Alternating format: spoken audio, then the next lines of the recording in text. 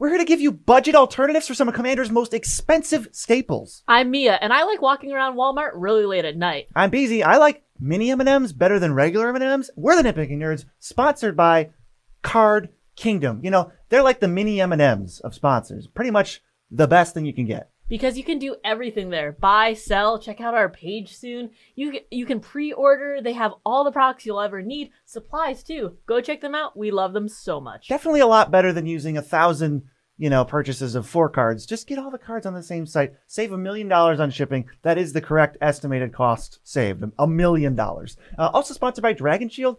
Probably because they have the best sleeves in the multiverse. Good sleeves. And you can actually save 5% when you try to buy sleeves if you use code NERDS at checkout. That's very simple stuff. And Moxfield's in the video as a sponsor somewhere, but you don't know where. So we got some budget replacements that serve a similar function as a lot of the most expensive, like $30+ staples that you're going to see in Commander. So for each card, we're going to kind of look at the staple itself and say, like, why is it good?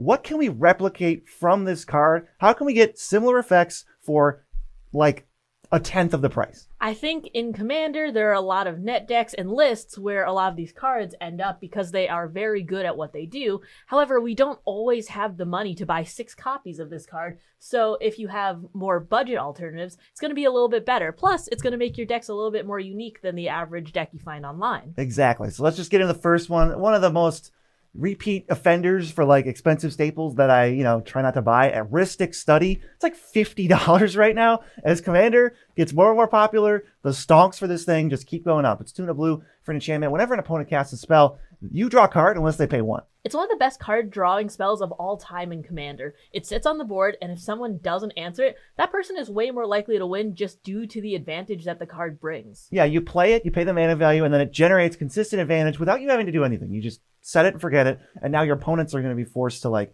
note that this exists and play around it and figure some stuff out. So let's see what we can do on a budget. Our first one is Ghostly Pilferer. It's 50 cents. And it when it becomes untapped, you can pay 2 and draw a card. Whenever an opponent casts a spell from anywhere other than their hand, you draw a card, and then you can discard a card to make it unblockable this turn. So the discarding kind of fuels the like first ability where you can untap it to draw a card. Mostly though, what we're getting is the second ability where whenever an opponent casts their commander or a card from exile or a card with flashback from their graveyard or whatever, we get to draw a card and we don't have to pay anything into this. I think it triggers a lot more than people realize, because even if they have their commanders out, there are a lot more of those flashback, rebound, casting from exile, like with Prosper effects, that we utilize to get advantage in Commander, that I think this will trigger a lot more than people think. Yeah, and we're paying, what is this, 1/100th of the price? Is that what that is? It is a lot less, and it's great to see because we do love building budget decks, but also it's really hard to justify buying a copy of Ristic Study for every deck that needs blue. I don't even think a deck with Ristic Study in it can be considered budget because that's already more than I've spent on a budget deck. $50 is ridiculous. Okay, the next card is Insight. This is an enchantment for 3. It says whenever an opponent casts a green spell, you draw a card. So this is a $1 card that I have never heard of in my entire life before doing research for this video. And I think in certain metas, this could kind of slap. There's a lot of like mana dorks that'll come down really cheaply where you can draw a bunch of cards in a single turn. A lot of the decks that just share multiple colors, you might be able to get a lot of cards out of this in every turnaround, considering that, there are those multi-pip spells that you can grab, the little guys that come down.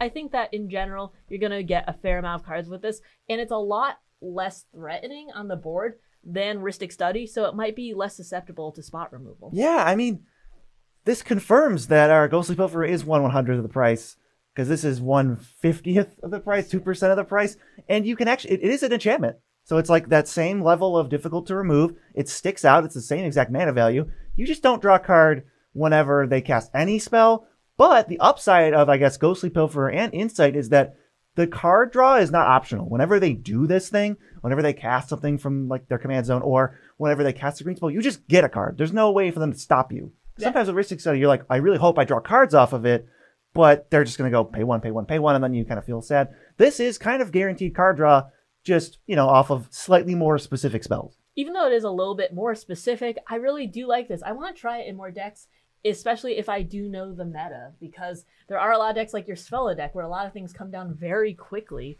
Even though this is cast, if you're playing against someone who gets down a lot of mana dorks really quickly and can rebuild the board, or has to do with a lot of like bouncing stuff back to their hand, like in Simic, for instance, you might be able to get a lot of triggers off this. Yeah, next up, we're going to crank up the budget just a little bit, and we're going to pay $7 for Mystic Remora. This is, now when they cast non-creatures, they have to pay 4 mana or you draw. It has cumulative upkeep. Realistically, no one's ever going to pay for this. This one is like impossible. You know, people say, do you pay the 1? Because it's a real question. Do you pay the 4? No one's going to do that. That's like half my turn or all my turn. So you're going to get a lot more cards off of this, but it's fleeting. You can't pay.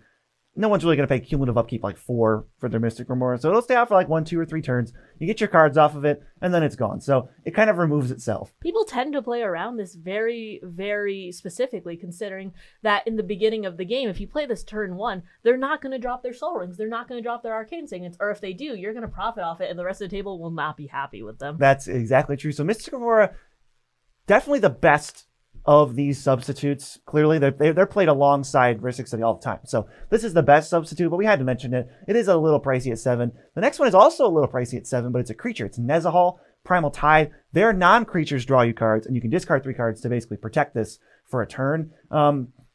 This is another thing that you can just sort of set down. It requires 0 mana investment. Honestly, when I was talking about what Rhystic Study was doing, you know, coming down for a 0 mana investment, the one that violates that little thing is Mystic Remora, which is the best one. But still, yeah, this, you don't have to pay any extra mana into it. It just draws you cards whenever things happen, and you can help like dominate the game, get your cards, and it's not optional. I really like Nezahal. I have it in my card drawing based deck. I think it's super cool, the fact that you can flicker it, and it's just damage on the board or a blocker. It's chunky. It's like a 7/7. Mm-hmm.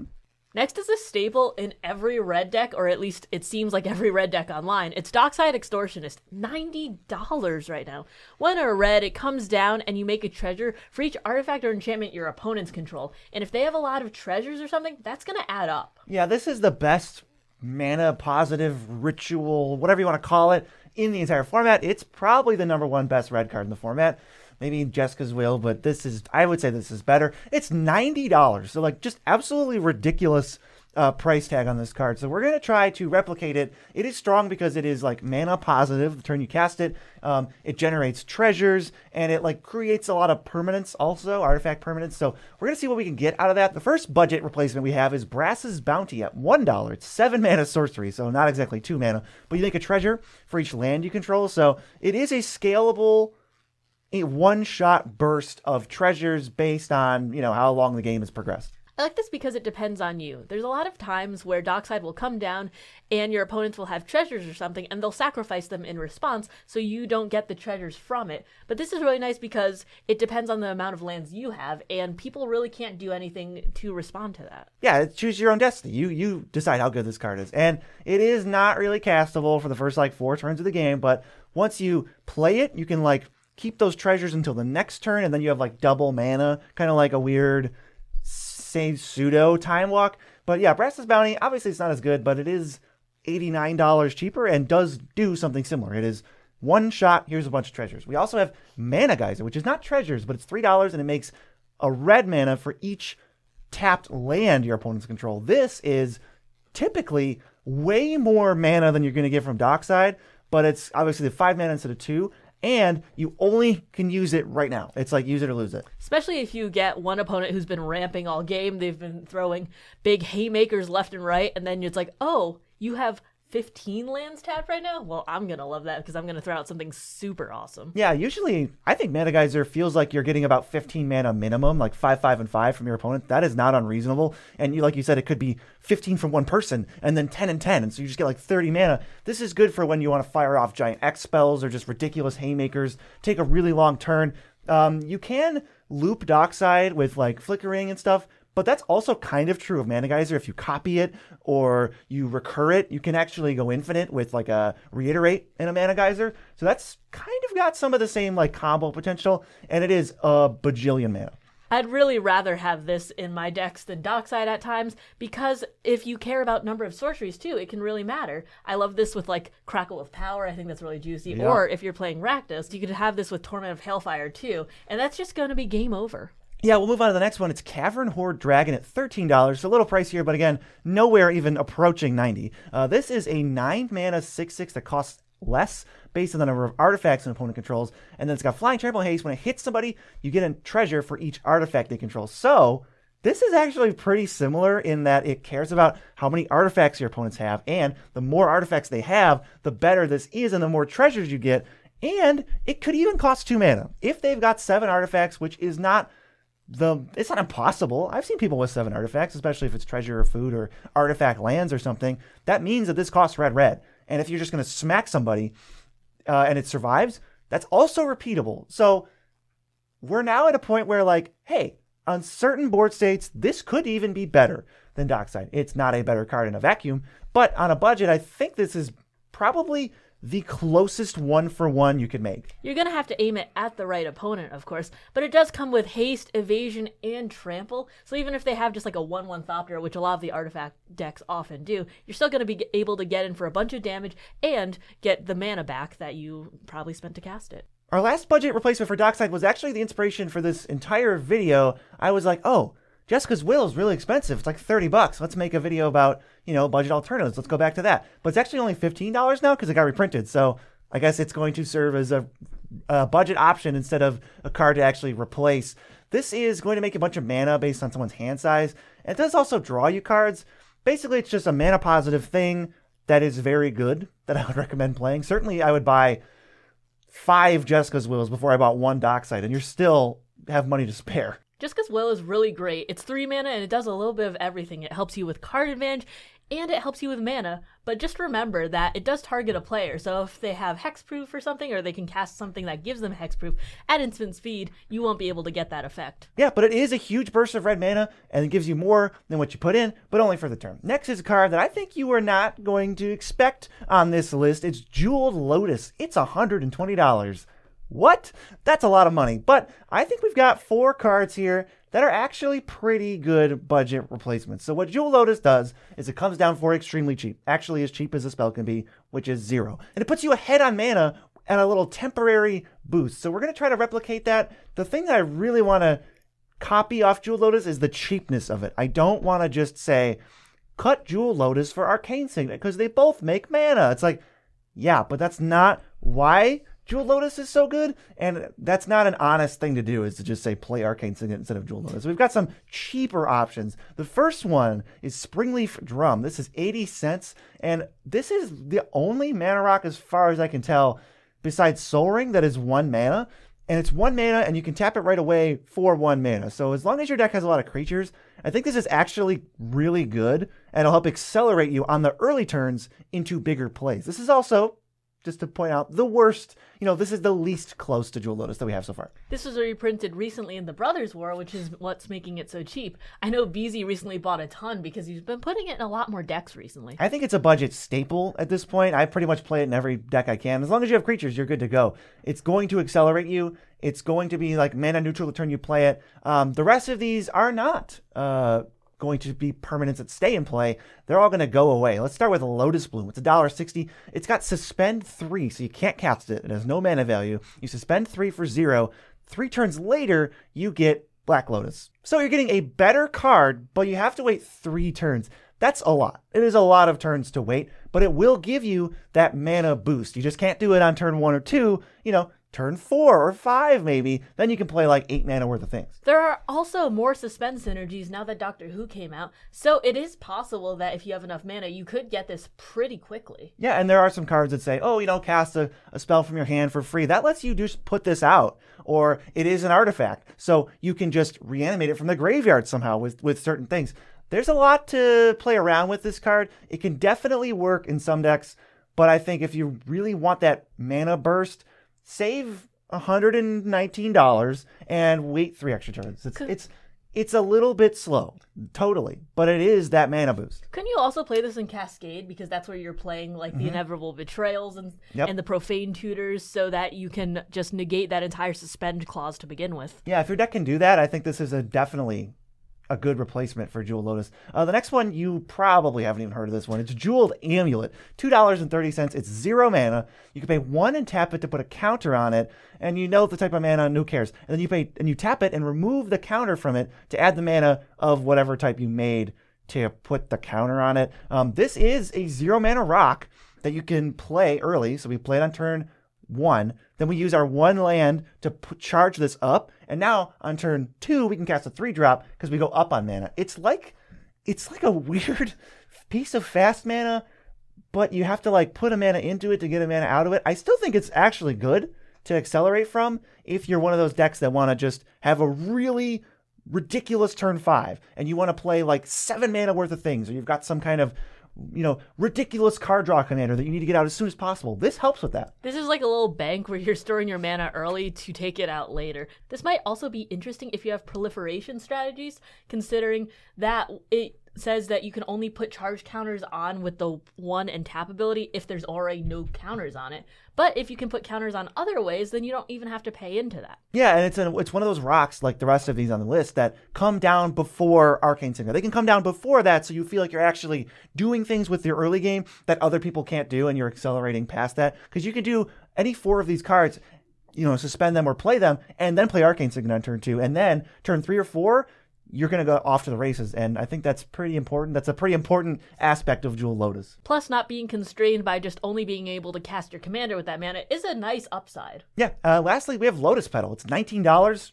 Honestly, that's, 1/6 of the price, and it just is 1/3 of Jewel Lotus, but you can sacrifice it, and you can cast any spell with it. I think Lotus Petal's great. I think if your commander draws cards at all, Lotus Petal should probably be in your deck, like, from a power perspective. It's close to fast mana. It's really close, if not just is. Plus, if you can cast stuff from your graveyard, you can just have it for free. I know that's why BZ loves having the baubles and then just this in the faster decks. Yeah, this is great. If you have a 3-mana commander, this is one of those things that helps you get it out on turn 2, especially if you're not green. That's pretty hard to do. If you've got like a 3-drop blue commander. Lotus Petal, here you go. This works with any commander that draws you a card or makes you the monarch or whatever. You need to play this card, especially if you're going for that power spike, when you start playing things like Jewel Lotus. Lotus Petal should probably also be in your deck. It's also a tiny bit lower in price right now because it was a promo, like, pretty recently. Yeah, it was like a convention promo. So let's go to our next card. What do we got? It is Demonic Tutor, $40 right now. That is way higher than I'd like to pay for it. 1 and a black, and you search your library for a card, and you put it into your hand and then shuffle. It's one of the best tutors because it goes straight to your hand and not the top of your library like a lot of other tutors do. Yeah, it's ridiculous. The mana investment, just 2 mana for your best card in any situation, is like unmatched. But what this does is it grabs your best card for any scenario, unrestricted, and it puts it in your hand, so it lets you, recover from being behind by getting a board wipe, push the advantage when you're ahead, find you a Bolas' Citadel or an Ad Nauseam or whatever when you're looking for card advantage. So Demonic Tutor, we're going to try to see if we can, for a reasonable price, get the best card in our deck, in our hand. The first one we have is Hoarding Broodlord, $1.50. It's 8 mana, but it's a creature, and it's a 7/6, and it has Convoke. So you can cast this for pretty cheap if you use your creatures to throw out the mana for it. And when it enters, you tutor, it goes to exile, and the tutor spell actually also has Convoke. So kind of a couple upsides here. Like, we can mix and match how we want to pay it, and the card's protected from our hand. It's not in our hand, and the card is cheaper to cast, basically, because that's Convoke. The exile part is really nice. There's been times where people have forced me to wheel with like a Windfall, but that card is still safe because it's an exile.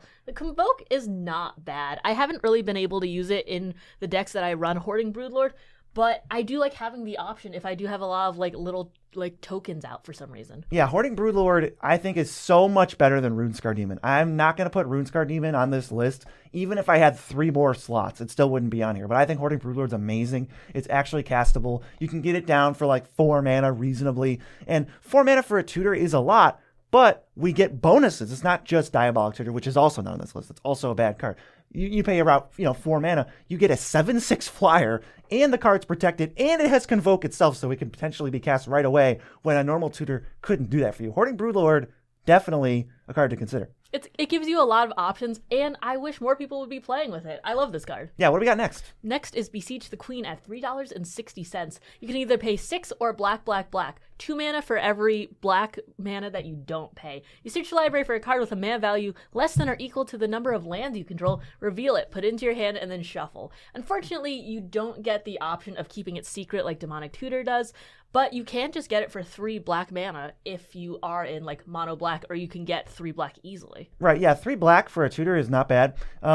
Once you get past 7 lands. This is just a 3-mana tutor. There's no restriction because I don't have cards that cost 12 in my deck. I'm not going to go find those. This is really, really close. During the early turns of the game, you might be searching for, a wrath or mana production to further your game plan, and that's actually still just makes this card castable on turn 3 or 4. I can go get Damnation or Toxic Deluge or Mana Crypt or whatever I'm trying to get just on turn 3, and that's pretty much the same thing as Demonic Tutor. And then later, I'm getting any card in my deck because I know I have 8 lands out. 3 is not bad considering it is. You can get some spicy pulls from an Op Agent, for instance. Your Soul Ring. Even if you just fired off on turn 3, you're saying. Yeah. You can fire it off even sooner if you do have like the rocks we were talking about earlier. Next up is Dark Petition. It's a 5-mana sorcery. You search for a card, put it into your hand, then shuffle. That rate is very, very bad. But if you have Spell Mastery, you get to add 3 black mana right away, which now puts you at exactly Demonic Tutor rates. It even maybe has a little bit of an upside because you're getting 3 black out of it, but you only put 2 black into it. So it could, in some scenarios, color fix you a little bit. And it's only $4. This card's amazing. It's not hard to get those instants and sorceries into your graveyard by the time you have 5 black mana to spend. You have a kill spell here, or you can have the ability to mill, because you are in black. Mm-hmm. So I think it is very reasonable to say that you're getting a tutor for 2 black mana. Yeah, last one is Diabolic Intent at $10. Now this is the same mana value and the same effect, but the only extra little wrinkle is you have to sacrifice a creature. So this, in some cases, is just better than Demonic Tutor. There's a lot of times that I have, you have both in a deck, obviously, but you cast Diabolic Intent and you're like, yeah, I wanted to sacrifice a creature. I wanted the dice trigger. Thanks. There's also other ways to get creatures, like if someone generous gifts your enchantment, you already have that creature lying around. You go, oh, well, I might as well use it for utility anyways. Yeah, sorry, little elephant. You're about to go find me my Bolas' Citadel.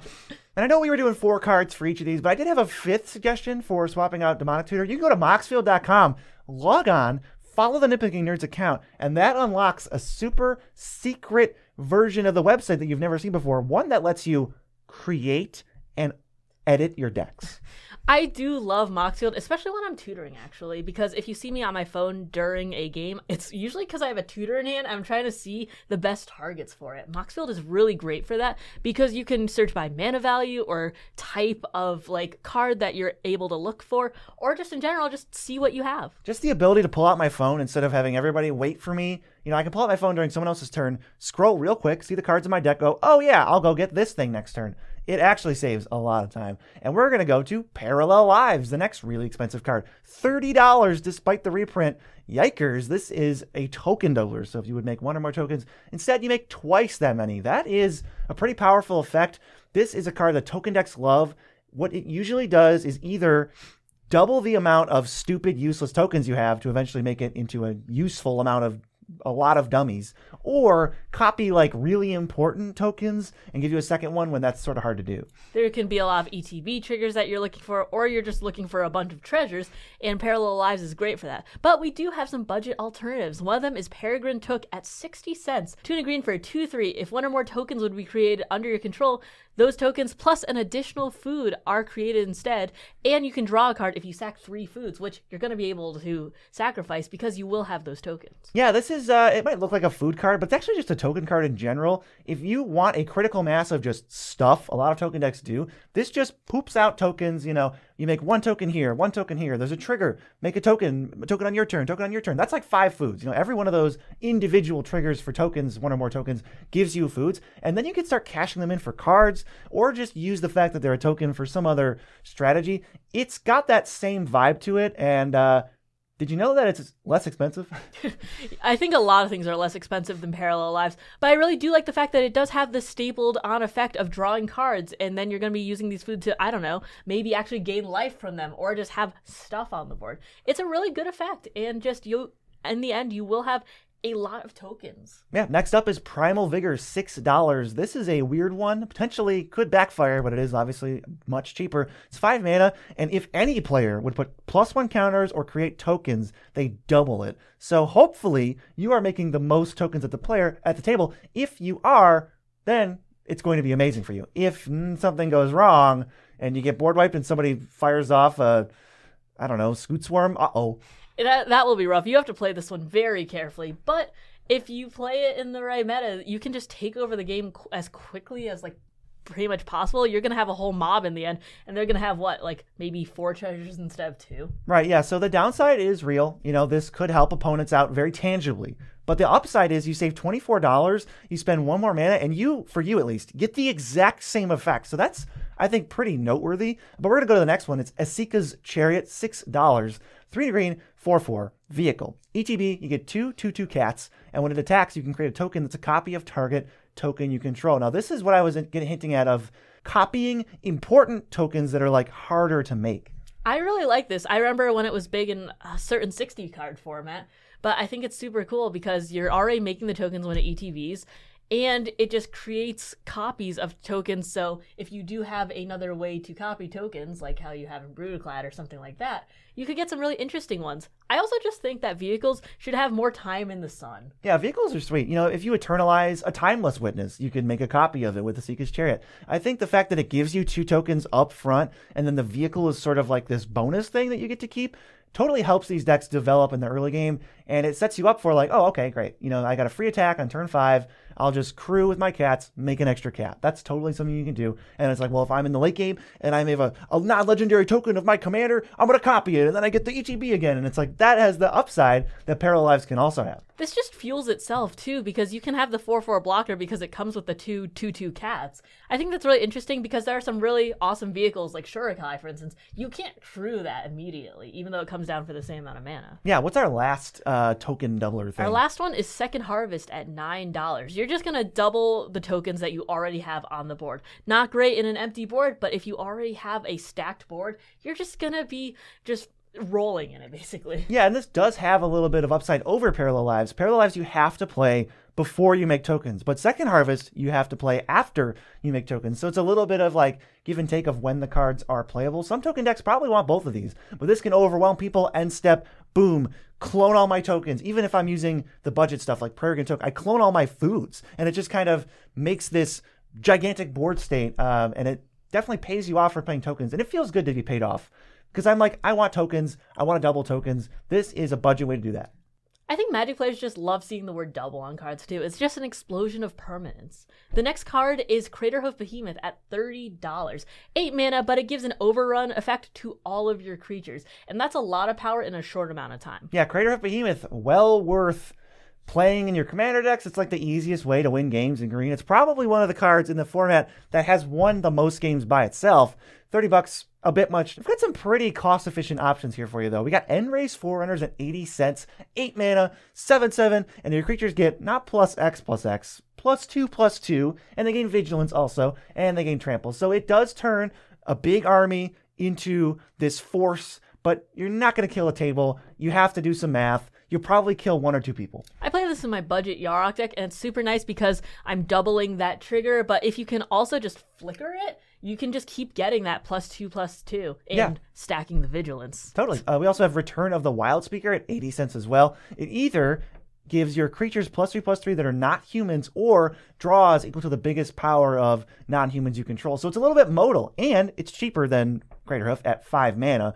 Obviously, it's cheaper at 80 cents, but it's also an instant. So you can just attack with all your dudes. They won't know what's going on. They make the blocks, and then you blow them out, deal a bunch of damage to their face, and probably kill all their creatures in combat, too. This is awesome because if you have something against you like Delayed Blast Fireball, you can save it defensively, too, to give your team just a little bit of extra stat if you need it. That's true, because usually what you do is you go, all right, I have this 5 mana. I'm going to use it to draw cards. I'll hold it up until my turn, and if something like that did happen, you can go, whoop, save some of my dudes. Kamal is another great one at $3.50. Basically, it's an overrun type effect, but you can also pay mana into it to make your lands creatures. So if you don't have much of a board state going on, he creates dudes out of thin air. He's like, come on, land. Come on, forest. Mountain, get over here. We're attacking. Come on.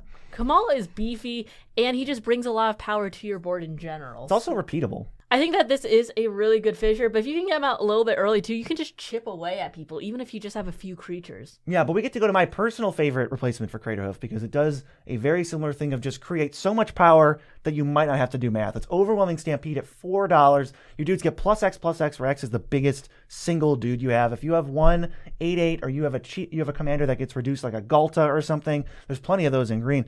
This just becomes create 100 power, and then from that point, the game is over. You're killing at least 2.5 people. Plus, it's 5 mana, so it does come down earlier than Craterhoof 2. Yeah, it's cheaper. You can play like other spells, or even just if you're in a late game, play a giant thing. Don't have to attack with it, then play Overwhelming Stampede to get the extra boost. I think these cards do a pretty good job of accomplishing that. All right, it's late in the game. I need to send it home. I need Trample so that my creatures being 7 power or 5 power spill over and just finish people off. Most metas do end in combat damage, and Trample's a great way to push that through. But we're going to move on to something a little bit more serious than cards. Every day, there are cats out there that aren't getting the education that they need to succeed in life. They are going without treats, scratchies, and belly rubs. Some of them don't even know how to play Magic the Gathering. But all hope is not lost. For as little as $2 a month, you can support Nitpicking Nerds on Patreon and get these cats the help that they need. Your small donation will change the lives of these helpless animals. Go to patreon.com/nitpickingnerds to pledge your support. Thank you to all of our supporters. Wow, that was tough to watch. Truly moving stuff, I think. It really is. It breaks my heart every time. Yeah, I mean, we're going to have to go to our next card, but they're going to be in my thoughts. We're going to go to Archangel of Thune at $35. This is a life-linking flyer that when you gain life, puts +1/+1 counters on all your creatures.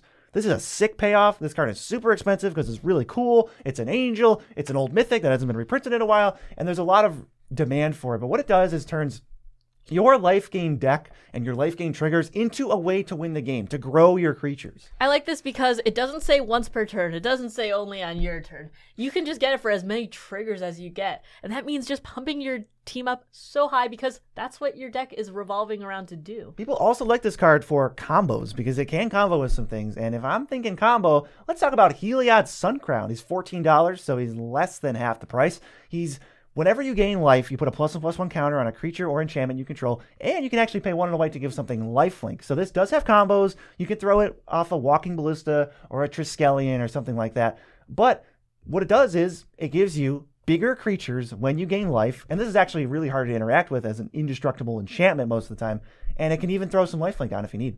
This comes down quicker than Archangel too, so this could be a really good early gameplay, and you could just start accruing advantage. Yeah, it won't grow your entire team like an overrun, but it will grow a single creature many, many times, especially with Soul Wardens or stuff, or you can spread out the counters, and then, it'll be a similar effect, but you have to wait a little longer, and I think that's okay. Next up, we got Cleric Class, $1.79.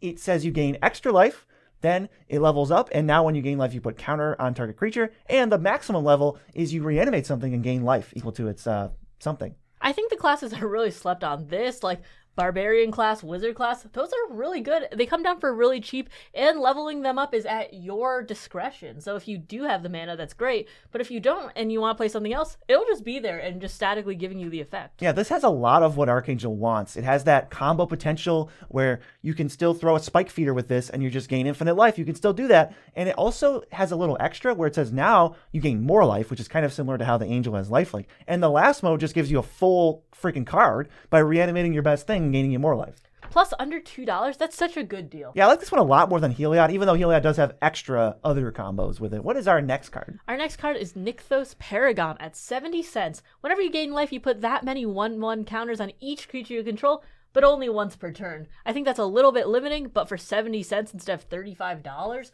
I'm happy to take that in my budget decks. Yeah, we can throw down Nykthos Paragon. Maybe when it enters, we gain life equal to its power or its toughness or something. And then when that happens, giant overrun. This could put more counters on creatures than Archangel, because Archangel only ever puts 1. So if you even gain 3 life, that's more than an Archangel trigger. That's like pretty sick. You can attack and just totally kill people with that.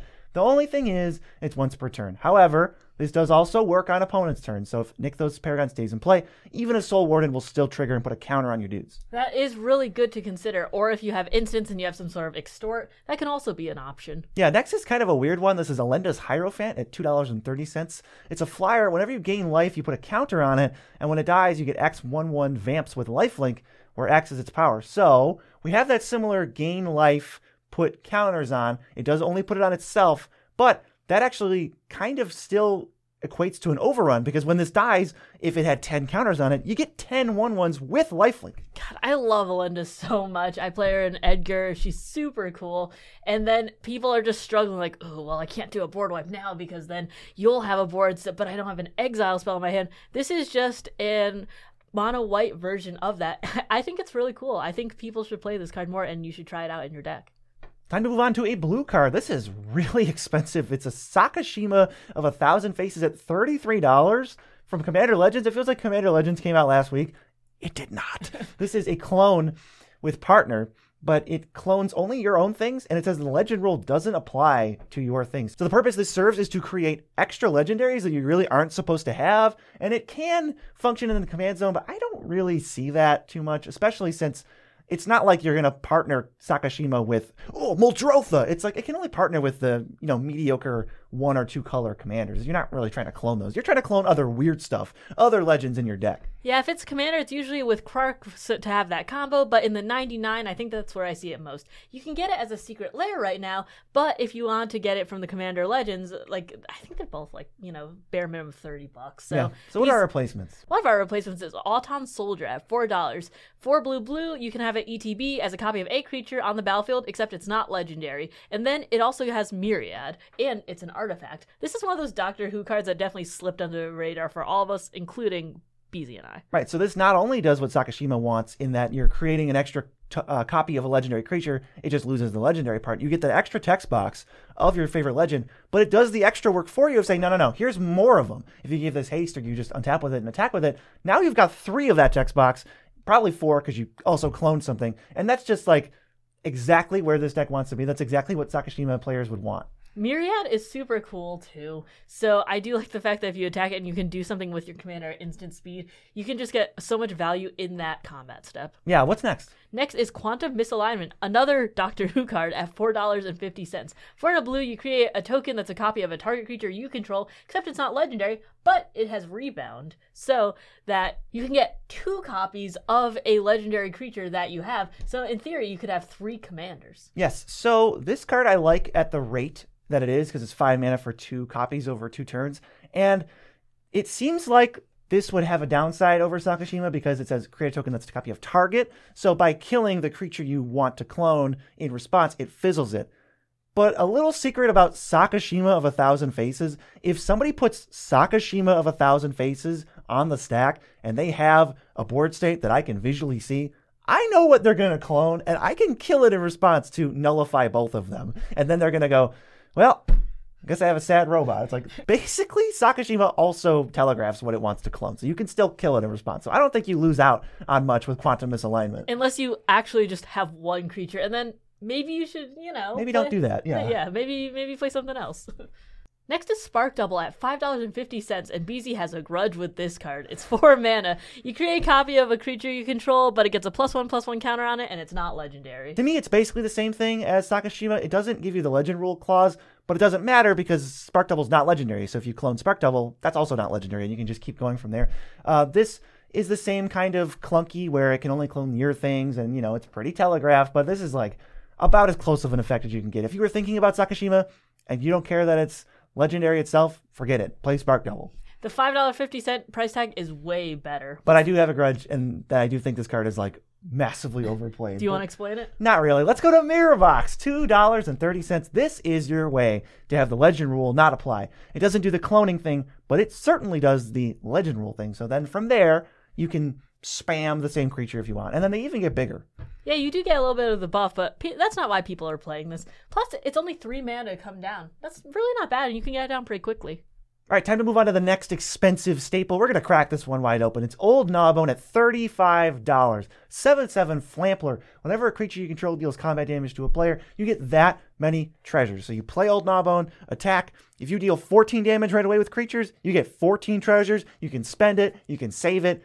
Really all the things you can do with regular money. It doesn't matter that Old Gnawbone hits or doesn't hit, or attacks or doesn't attack, because it counts for all of your creatures. So if you have a lot of tramplers on the board already, or you just have a mess of creatures that are 1/1s and you can get through with a bunch of them, you're still getting that many treasures when it comes down. And honestly, these replacements are so good and so close to Old Gnawbone that I legitimately am not going to buy any more Old Gnawbones because I can just use this. The first one, Sakiko, Mother of Summer, 50 cents. Whenever a creature you control deals combat damage to a player, add that much green mana until end of turn. You don't lose this mana as steps and phases end.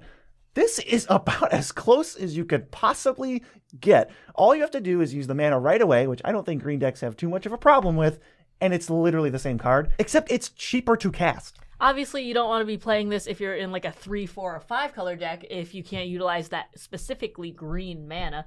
But in mono green decks, this is going to be awesome. You can throw down 3 Haymakers in a single turn. Yeah, if you even see like an Old Gnawbone commander deck that you were thinking about building, just swap this out and all of a sudden it's a budget proof. The next one is Nature's Will at $1. Whenever one or more creatures you control deal combat damage to a player, tap all lands they control and untap all lands you control. So it's like a little bit of a double duty type of deal. This card does a lot of weird things. First of all, let's just say I play Nature's Will. You know, the turn I would have played Old Gnawbone, I play this instead, and I attack with 1 or 2 things. Great. I untap all my lands. That's, let's assume it's like 7 or 8. I get that same boost of mana, and I can save it to cast an instant on your turn, or I can just redevelop and retap it to develop my board.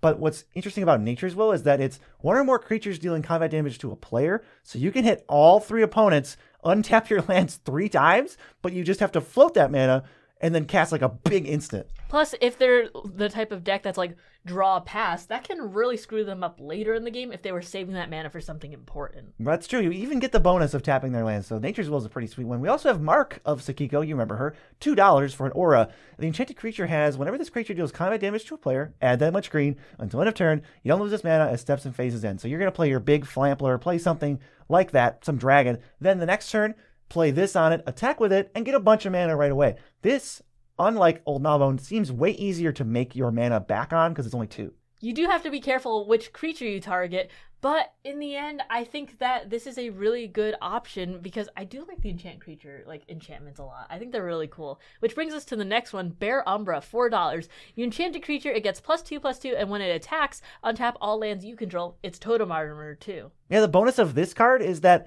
it doesn't have to deal combat damage. Who cares? And you're not even risking the creature when you send it in, at least the first time, because if it dies, you just lose Bear Umbra, which you probably want to keep, but still, you get to untap all your lands right away. This is very often extremely mana positive and can kind of act like Old Gnawbone in basically taking an extra turn. The extra stats, too. I think that 2/2, especially if you can chip in like a few turns in advance, you're getting those extra lands, but that damage does add up over the long run. Yeah, I think these cards kind of putting Old Gnawbone to shame, honestly, considering the budget difference. Get out of here, Old Gnawbone. Who even needs you? Old Gnawbone is 5 times more expensive than the total of all of these cards put together, so it's a really good deal, all of these budget alternatives. But next is Enlightened Tutor at $22. 1 white mana for an instant. You search your library for an artifact or enchantment, you find it, and you put it to the top of your library. So this is at instant speed.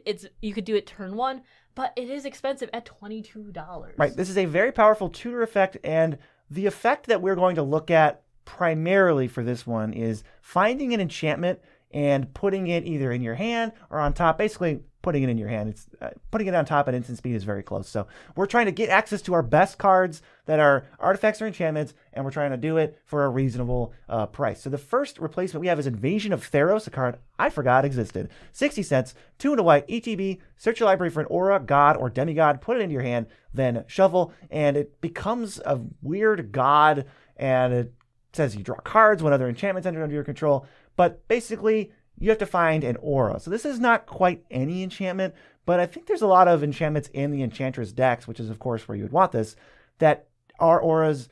Like you can find Wild Growth to ramp, you can find Kenra's Transformation or Song of the Dryads for removal. There's plenty of different options. You can find Bear Umbra, untap all your lands. So I think Invasion of Theros does a pretty good Enlightened Tutor impression, although it only gets better from here. Plus, if you have a Voltron deck like BZ's Imperial Archangel deck, you might have way more options than you'd think. The next alternative to Enlightened Tutor is Moonblessed Cleric at $1. 2 and a white, when it ETBs, you can search your library for an enchantment card, reveal it, and then shuffle and put it on top. We're getting that effect for a couple more mana, but you also get a body out of it. So if you can flicker it, you can get that effect multiple times. I don't think it gets closer to a replacement for Enlightened Tutor than this one. Again, it does not find artifacts. White can't really do that. That's sort of a color pie break on Enlightened Tutor's part. So the part we can replicate is pay 2 more mana, but you get a creature and it just Enlightened Tutors when it enters. So you can flicker this or reanimate it to get it again. That's really cool. The only thing to note is don't get too trigger happy with flickering this, because playing it and flickering it immediately doesn't actually do anything. You only get the top card, so it doesn't go into your hand. Just know that. But that's a really good replacement.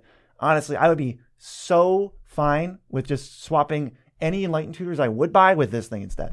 Especially if your games go a little bit longer than just like needing that card, turn 2 drawing into it. Next is Idyllic Tutor at $7. It's like Enlightened Tutor, but actually goes straight to your hand, so it's a little bit better. But yes, you do have to wait a little bit longer. And again, it only finds enchantments. This is really directly to your hand, though. So it's like, oh, I have to spend more expensive and I can't do an instant speed. But you get it right now. So if it's important and you need to remove something or cast something or trigger something, you can do it right away. With Enlightened Tutor, it's like, okay, I got to find a way to draw a card. So while it is slower and like clunkier, it's also better for you after it resolves. You feel better about it. You can't have it milled away or anything. Yeah, there's no funny business. But we do have one, and I do mean one, budget alternative for Enlightened Tutor if you want to find artifacts. As far as I know, this is like the only other white card that even searches for artifacts. It's Oswald Fiddlebender at $1.79. You could pay white and tap him and sacrifice an artifact to Birthing Pod, another artifact. So you search for an artifact that costs 1 plus that sacrifice thing's mana value, put it onto the battlefield, then shuffle. It's a little different, but it is search for artifact, put artifact out. So if you've got the like prerequisite 1 mana value less thing to sacrifice, you get to go find your best artifact and put it into play. It's a little finicky, It's Oswald Fiddlebender. He's just a weird little guy, but it's pretty much the only way to get tutor artifacts in white. I don't dislike that though, because you could trade like treasures or food for like Soul Ring, and that's just a really good deal overall. Yeah, you can find like, Skull Clamp off of a token and then start drawing cards with it. I love Oswald. He's good. He's just not exactly Enlightened Tutor. But if you're looking for more budget replacements for those ridiculously expensive Commander staples that we're sick of buying, you can check that out right here.